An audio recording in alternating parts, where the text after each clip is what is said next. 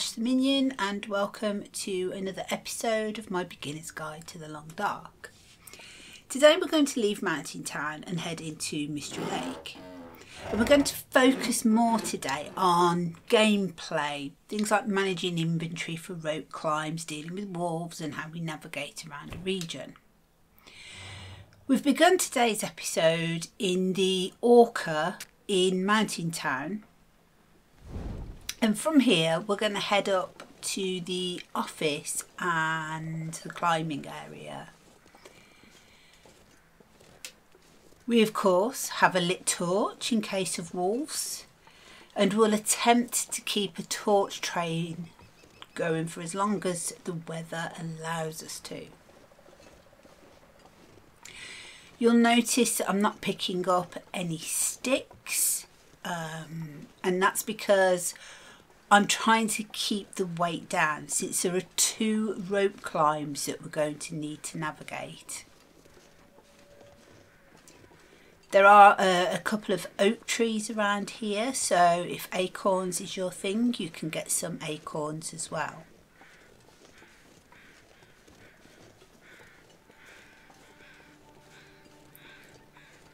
So we're just heading up to the little office now. I'm going to do a quick loot, see if there's anything useful before we start heading over to the first rope climb. Now there's a memento key and a note here, and it's a clue to a location with a locked cache. I'm going to leave that here for now, as we'll be back in Mountain Town again at some point.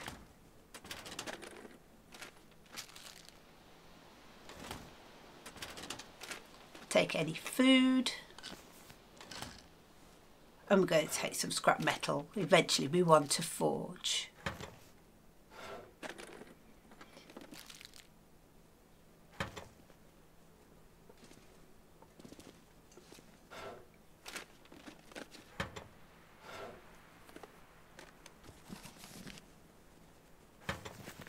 We've got a useful reading book here that we can read to pass time if necessary, so if we're stuck in a cave during a blizzard, etc. We found these ski gloves. I'm going to take those because they are warmer than the leather ones that we're wearing at the moment. But the insulated boots that we saw there, I'm leaving because they are pretty heavy.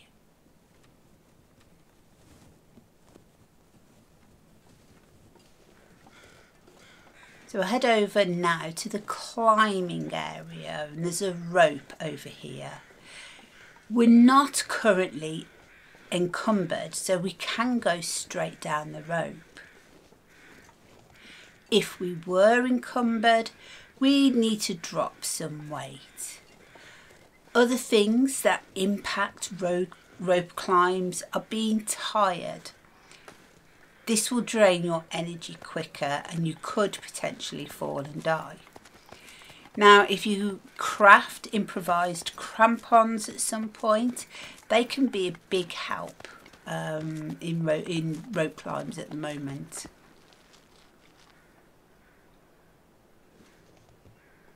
So we've just navigated the first rope climb.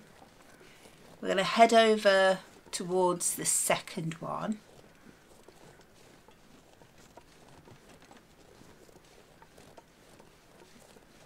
Again, we're not picking up sticks because the next one is a climb up, so that takes more energy.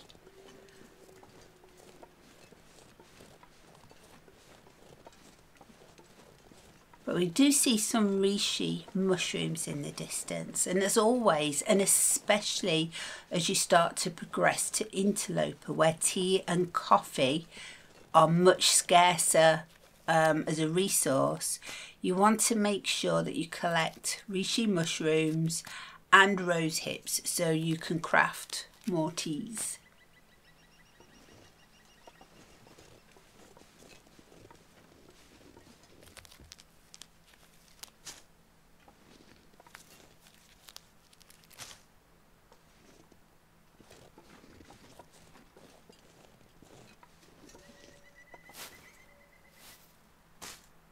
We've got some more rose hips here.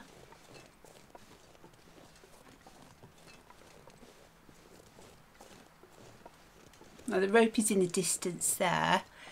There's also a cave here where you can make a fire to warm teas, pull torches, take shelter if the weather turns, or even sleep if you need to improve your tiredness before taking the next rope.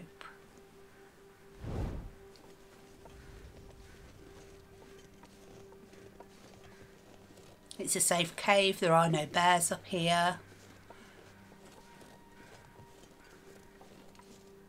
Got some rose tips on the outside that we can take.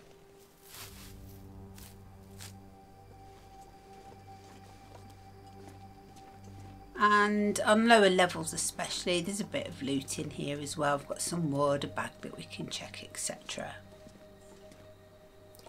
So I'm going to make the fire at the back of the cave because that's the warmer part of the cave. And when you make a fire, cook up some water so you don't waste the fuel. And I'm probably going to sleep for an hour just to replenish some energy. I don't need it too much, but I want to make sure that I can fully manage the rope. And seeing as we're stopping, it makes sense to just improve my energy.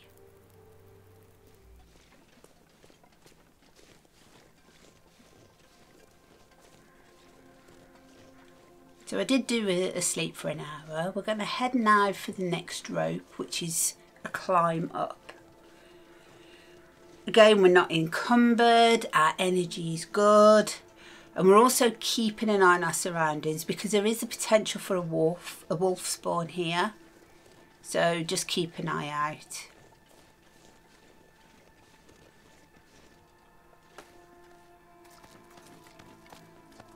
And then we're going to take the rope up.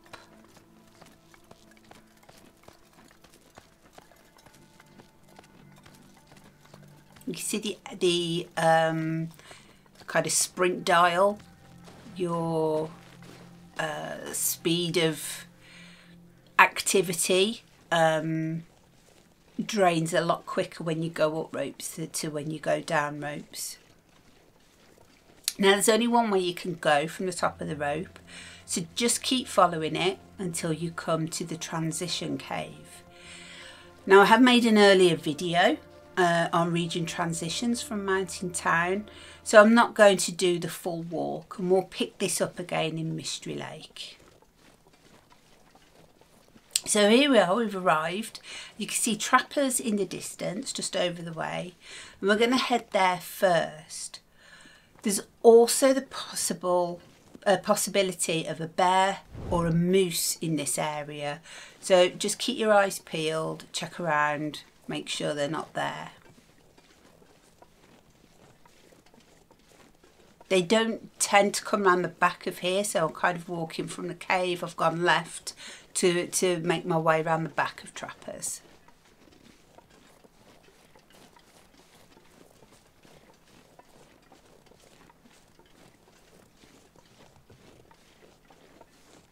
There are rabbits here, and in the distance you can see some saplings, and those saplings I think are potentially there on interloper as well.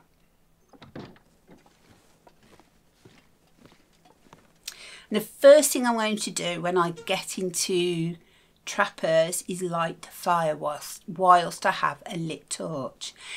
Now matches are prevalent in Voyager, but it's a good habit to get into, as when you progress to interloper, matches are much scarcer and wasting them can be detrimental to your run.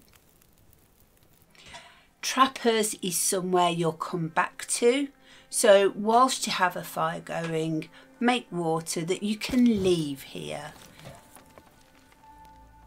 Don't waste the fuel in your fire. And then whilst the water is boiling, you can loot, check the safe, harvest, and I'm even going to cook a bunny that I found in the transition cave as I came through.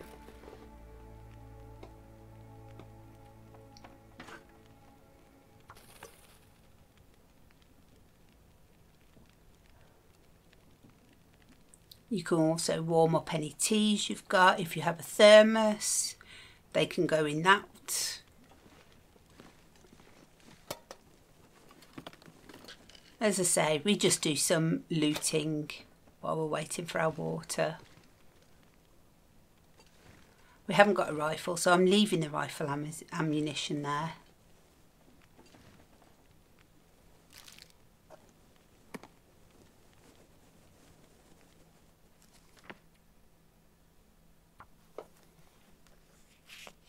Now it's getting quite late in the day, so we're going to actually sleep here. But it's not quite dark enough to sleep, so we're going to read a book to pass some time. We want to be able to sleep as late as possible. In the morning is a really cold part of the day, so we want to sleep as late as possible. Sleep for 10 hours, and of course before we sleep we eat and make sure our water level is fully full, so we've got enough calories to do the 10-hour sleep. And this is especially important if your health bar is getting low, as a full sleep will replenish your health.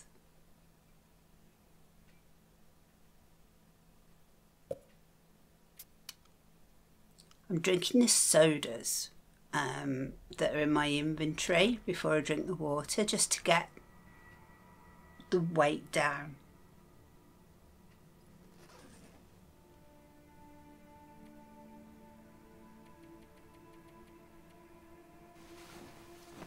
I'm going to sleep for 10 hours. Now 10 hours is a good time to sleep, but especially on interloper because of the condition recovery.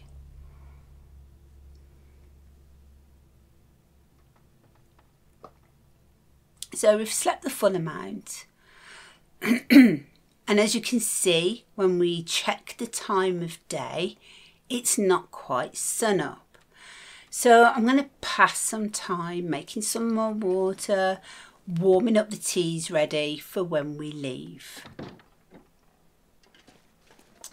Now it's almost daylight now, so we're going to leave Trappers and head to the camp office next.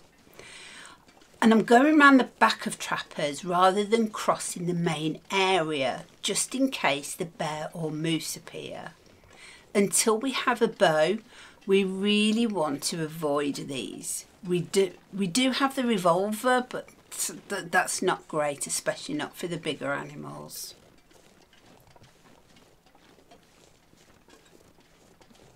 We'll walk past the transition cave again, which is where you go to Mountain Town. So as you're commuting between the two regions, you're going to come back to Trappers time and time again. So leaving water or food and things like that is always useful.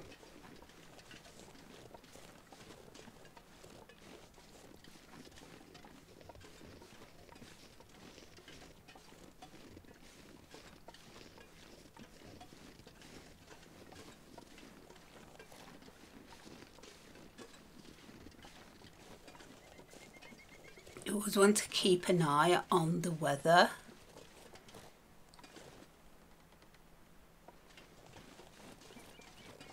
I'm just doing a double check for the bear.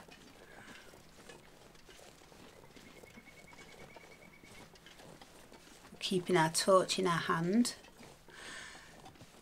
And we'll try and keep a torch train going. Also on this route towards the camp office, there is the possibility of finding birch bark. So we want to keep a lookout for that. Oh, found a piece of coal, okay.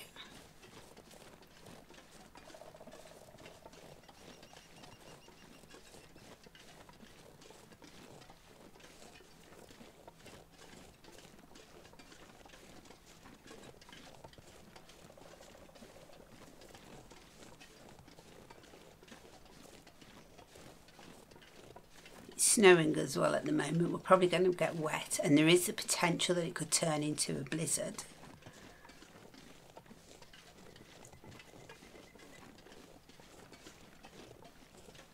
Okay. Oh, there's our first piece of birch bark.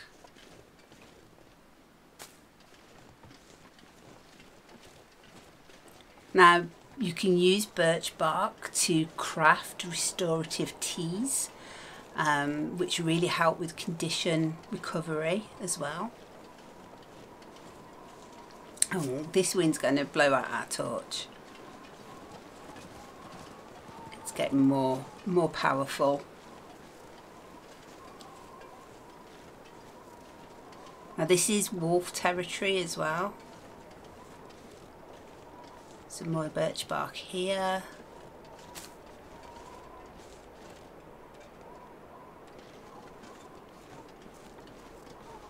And because of the wind, we're going to keep a flare in our hand this time. You can use them the same as you use a torch, but they don't blow out in the wind like your torch does.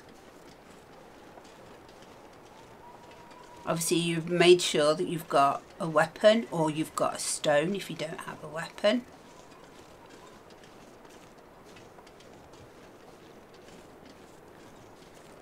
We're going to try and avoid this wolf. But the minute he barks, that's it. He's seen us. And he's coming for us. So we'll light that flare. And then we can drop it, put the stone in our hand or a weapon, and don't forget to aim. Pick up our flare and keep going.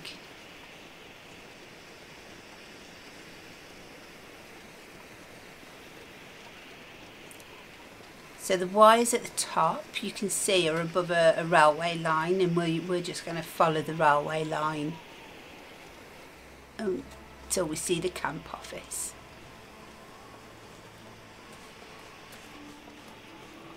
This is a popular place for people to set up base camp due to its central location within the region. There's a big lake behind it that's got a lot of cattails on. You get deer on the lake. You do get wolves on the lake as well. And there's even a nearby cave if you end up getting cabin risk or cabin fever even. So again, we're going to loot in here. Make all warm teas, make water, and we're going to wait out the weather. Now downstairs in the camp office is a potbelly stove, but you don't really want to use this. You want to go upstairs. Upstairs there is a wood stove, and that has 2 cooking slots. And one thing to be aware of, especially in Voyager, is the amount of loot available. You can get overweight really quickly. So whilst at the camp office, I had a bit of an inventory sort out and left some things for when I come back next time. And from the camp office, we're going to head next to the dam, and it's really just a case of following the tracks. On the way, there will be a derailment and a train car, which may have some loot in. The derailment is the red train cars that you can see in the distance, and you can pick up a couple of flares there on lower difficulties. And then in the train car, there may be a go juice or something like that.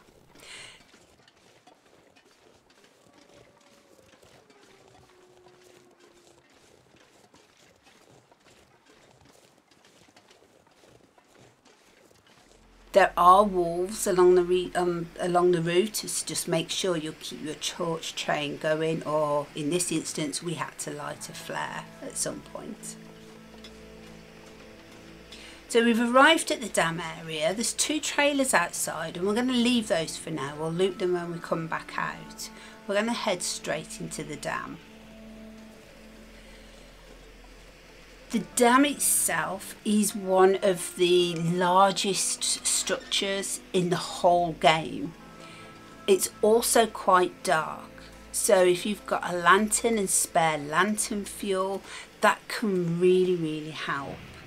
If not, you're going to need a lot of torches. It's also incredibly dangerous in an aurora. So you don't really want to be caught here overnight. There are lots of wires on the floor, and if you get caught here in an aurora, walking around is not advised.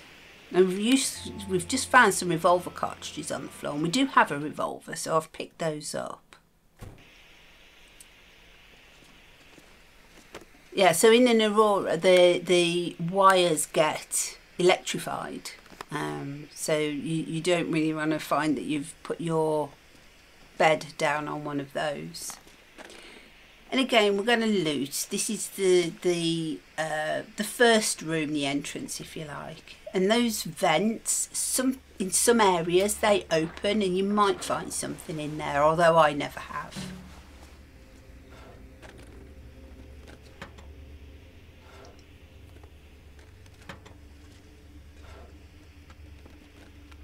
Now, if I'm doing a full dam loot, I tend to, once I've done in this room, I go into the next set of rooms, have a quick loot to the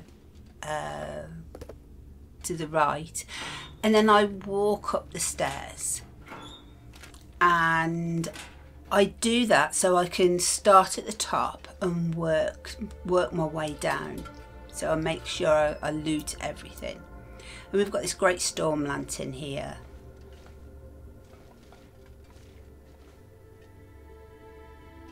So I tend to search the lockers here.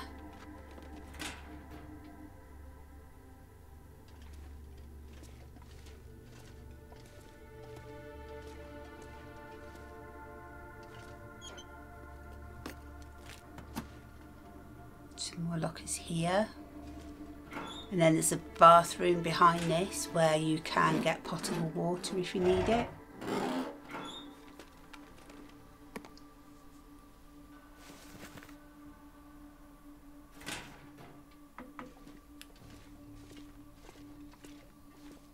Remember to search the trash cans as well. You can find some things in there.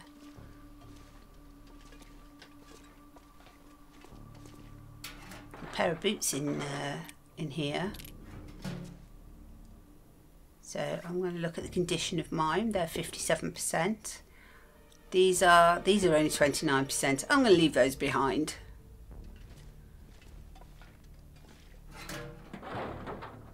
Cloth is always useful for repairing clothes. And then at this point, I'm going to head upstairs. I'm going to work my way down, and then you can go into the central room and then loot the other side of the dam. But how you want to loot is up to you. This is just how I do it.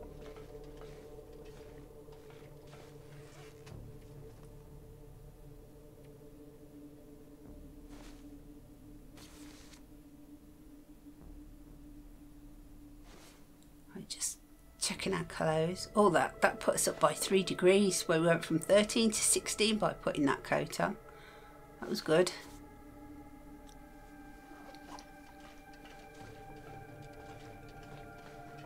As I say, the dam is the biggest structure, one of the biggest structures, and there is a lot to loot. There's all the drawers in the desks. You need to look under the desks, in all the drawers, etc. But once you've finished, we head then to the main central room.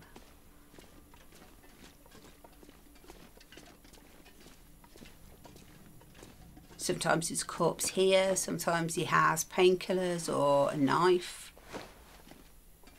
Now, it's dark. If you look at my tiredness bar, it's in the red. And that's so I need to sleep. I don't want to go and put my bedroll in the main room because there are live open wires.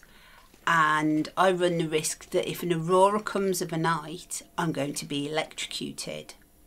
So I'm going to put my bedroll in this corridor where there are no open wires.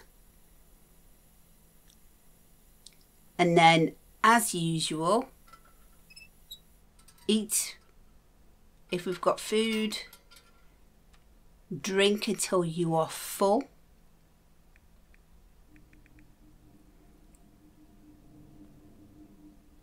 And then you can sleep.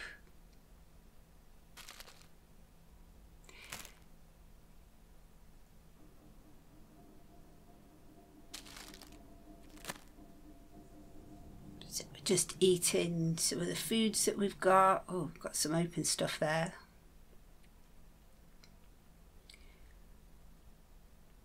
And I've picked up quite a bit of stuff in here, so we can eat plenty and keep our health up. And then when we go to the drinks, we've picked up a lot of soda. So I'm going to pick to drink the soda.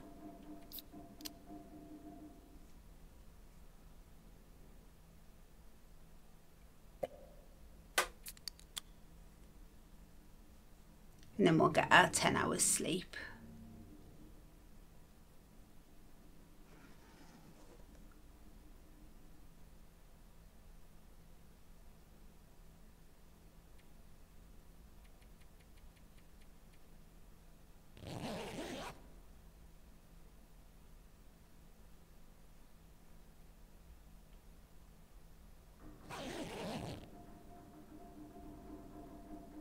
So pick up the bedroll.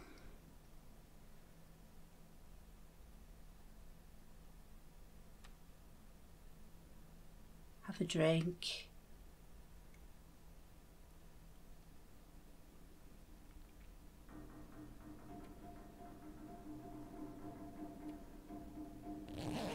In fact, I'm going to sleep for another 2 hours instead, because I hadn't fully done my tiredness bar up, so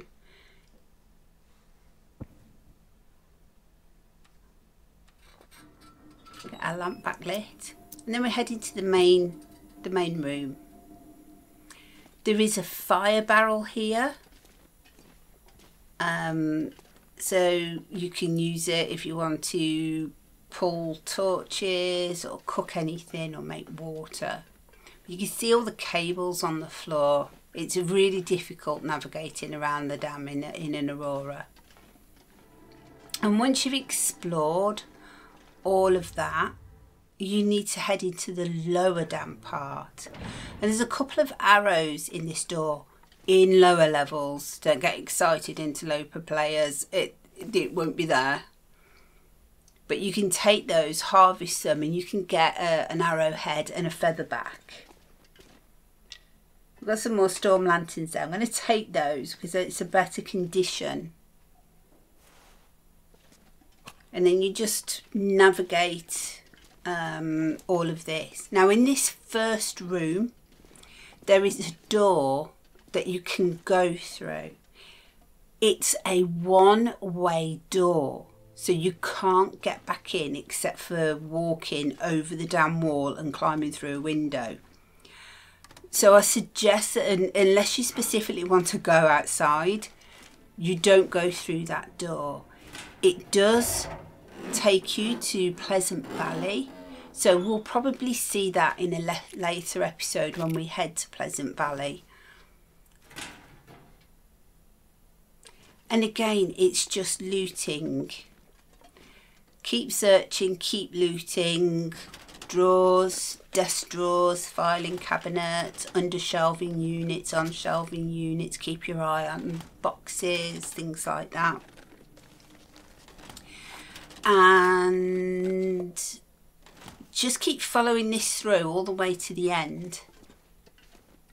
And then once you're done, just turn around, head all the way back to the main room and then back to the entrance.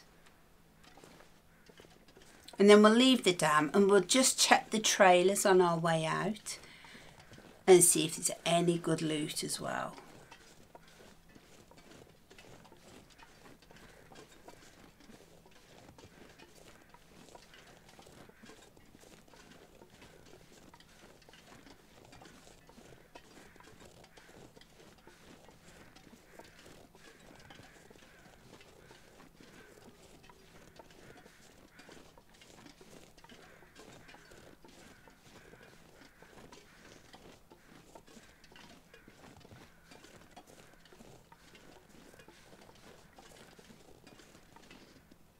We'll do a bit of looting. There's simple tools there. It's a flare. Flares are great.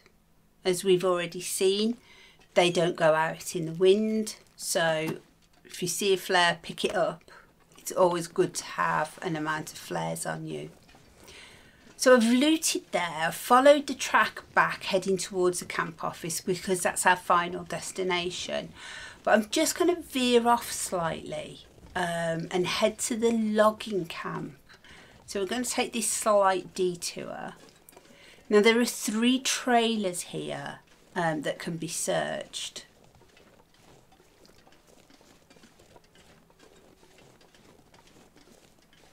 And also in the little broken building, there's a little potbelly stove, I think, if you need to warm anything up. And I'm collecting the scrap metal because we want to forge eventually. We want to get our bow. Okay, we've arrived back at the camp office and we're spending the night here. It also gives us time to do some chores. So whilst it's still light, we can repair some of our clothes, which you can do while it's still light. You can't do repairs in the dark, but you can in the light. When it gets dark, that's the time when you can do crafting, which is things like preparing birch bark, preparing rose hips, preparing reishi mushrooms. We can sharpen a hatchet and our knife, and we can clean our revolver.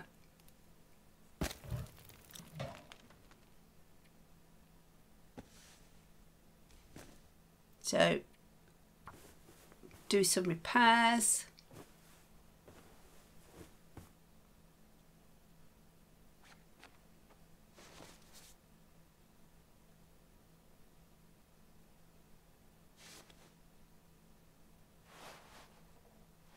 Just keep an eye on your clothes all the way through your game.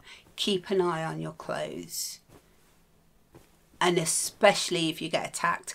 If your clothes are low quality, low condition, they'll just get destroyed if you get into a wolf or a bear struggle. And then once you can't repair anymore, use the whetstone, sharpen your knife.